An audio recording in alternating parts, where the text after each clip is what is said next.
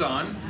Welcome, class, to the introduction for the Gassy lab. Ring that bell. He's really like good. and subscribe. Videography by Ken and Rose.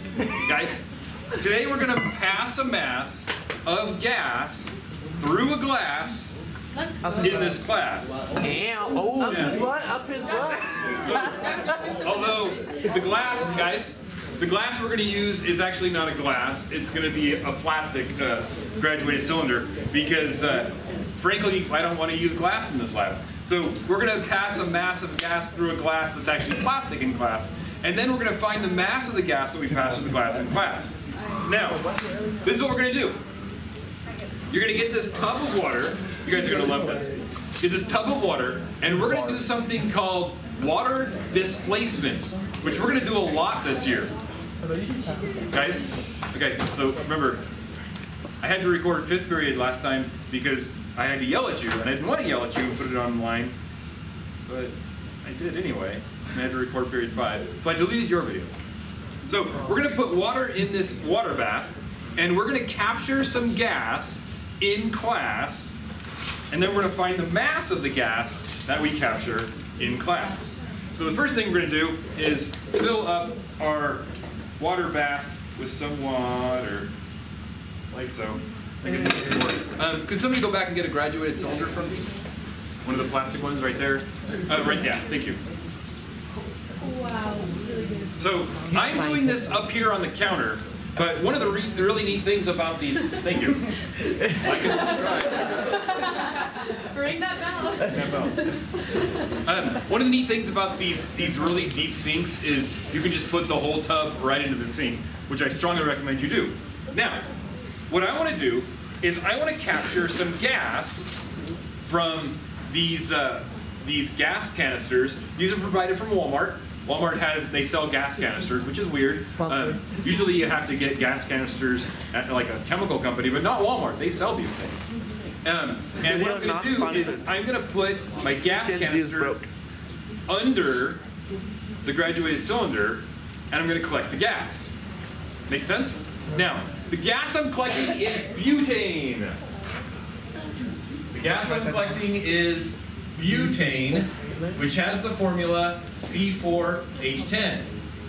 Do you remember? This is on your quiz. It's going to be on your quiz. Do you remember what number it has to be greater than or less than to sink in air or rise in air? 16. 29. So if it's more than 29, it's going to sink or rise. It's gonna sink. If it's more than 29, it's going to sink. And butane is 4 times 12 plus 10, which is 58 grams per mole. So is butane heavier than air or lighter than air? Heavier. It's heavier than air. So one way I could do it is just kind of go boop and put the air in. That's going to take a long time. So instead, I'm going to put my graduated cylinder underwater, like so, and look, now I have a column of water. Okay? So I'm going to put my graduated cylinder underwater, like so. Then I'm going to put my gas canister under, and bubbly, bubbly, bubbly. Wow. Okay? So this is called water displacement. It's called water displacement because I am displacing the water. Make sense? Now, I am now passing my gas through the glass in class. How might I measure the mass of the gas that I pass through glass in class? The amount of butane that is in the graduated cylinder. But how would I find that? How can I measure that? Okay, subtract what from what? You subtract it from so subtract what from what? So you can have a battery. That's going to be tricky because our balances. Yeah, I don't know any way we can do that. We can like measure the mass of the water and the gas and subtract. I don't know how to do that. Maybe if we had a really big graduated cylinder that had like a valve or something we could close, we might be able to do that. What's another way we might measure the mass of the gas passed in class? Andrew? Look at the volume that is displaced. Volume of water that is displaced. We're going to use the volume of the water displaced to find the volume of gas that we pass through through glass. I specifically want to know the mass of the gas that I pass through the glass in class. How might I do that? Well, he's Dr. Seuss. Nobody? No.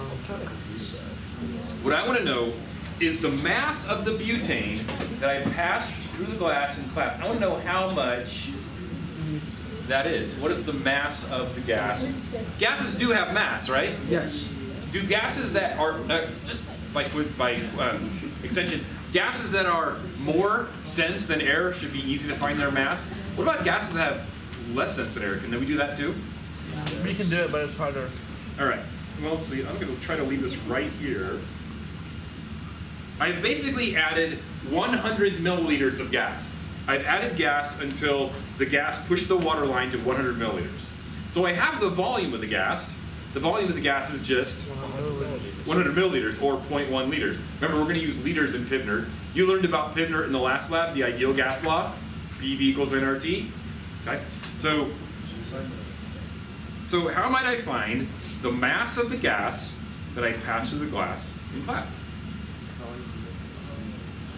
Oh, you subtract what's in the cylinder? Measure it before and after. Exactly. So that's what I'm going to do. I'm going to weigh this before I dispense gas and after I dispense gas. Does that make sense? Yes. So I'm going to weigh it, I'm going to dispense gas and weigh it again. But here's the crazy thing.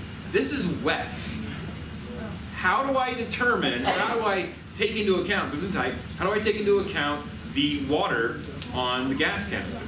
You wipe it off. You can't. One way is to blast it with compressed air, but I don't have enough compressed air for that.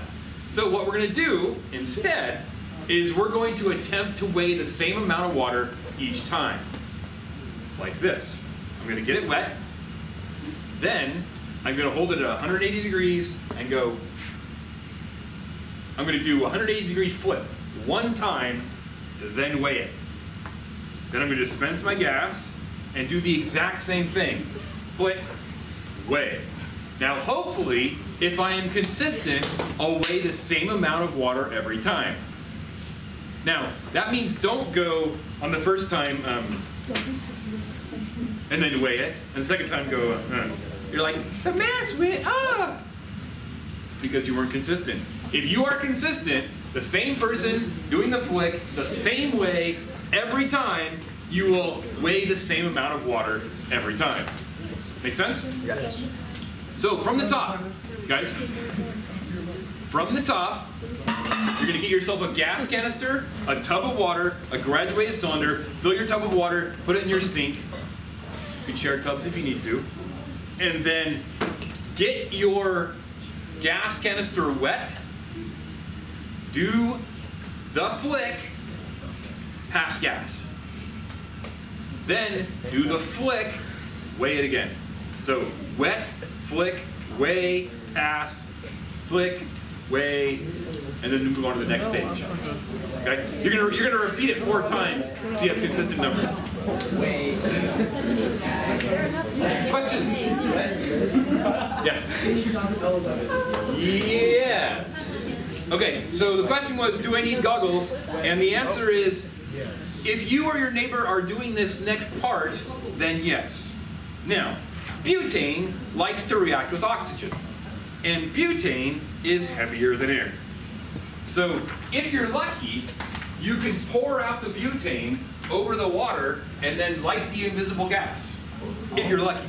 Now that is entirely optional, but kind of fun. So that's why our aim and flames are up here. Okay, so you get your aim and flame ready to go, and then you pour out your butane. Yeah. What's up with him and lighting? I actually lit it a little early. You should actually pour it over the water and then light the butane on the water. I kind of I lit it a little early. But that part's entirely optional. You don't have to do that if you don't want to. It is kind of fun because butane is heavier than air.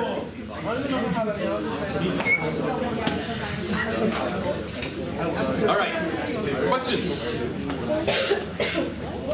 It's just like No, I know. Okay, am I correct in assuming there are no questions? Yes. All right, so Kenan, press the button. So what you're going to need Thank you. Click the bell. You're going to need